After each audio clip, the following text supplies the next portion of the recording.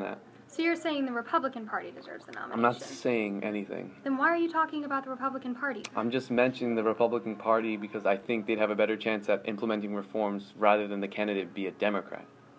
I disagree. On which part? Wait.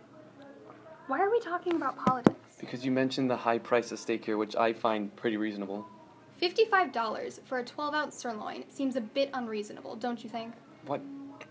Why don't we talk about something else, like your recent award? We already talked about that. Refresh me. Why don't we talk about you for a change? What about me?